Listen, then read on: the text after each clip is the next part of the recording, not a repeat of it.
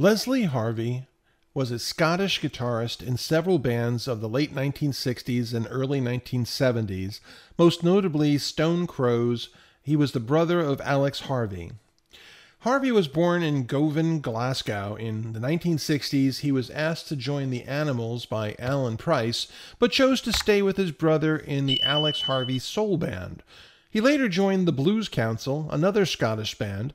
The Blues Council made one record, Baby Don't Look Down, and in March 1965 their tour van crashed, killing vocalist Fraser Calder and bassist James Giffen. The rest of the band went their separate ways. In 1969, Harvey joined the Scottish band Cartoone to record some tracks for their second album. He also accompanied Cartoone on their live tour of the United States, supporting Led Zeppelin. They also supported the U.S. band Spirit in 1969.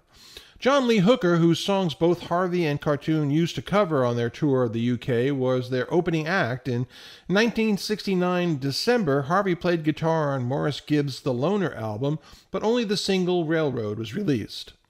Harvey was a co-founder of Stone the Crows in late 1969, while on stage with Stone the Crows at Swansea Top Rank in 1972, he was electrocuted when he touched a microphone that was not earthed while the fingers of his other hand were holding the strings of his guitar. It had been incorrectly stated that the incident happened on a rainy day with puddles on the stage.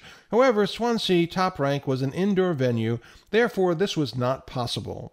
A roadie attempted to unplug the guitar but was unsuccessful, and Harvey died from his injuries at age 27.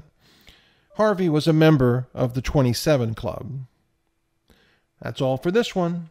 Be well and do good things.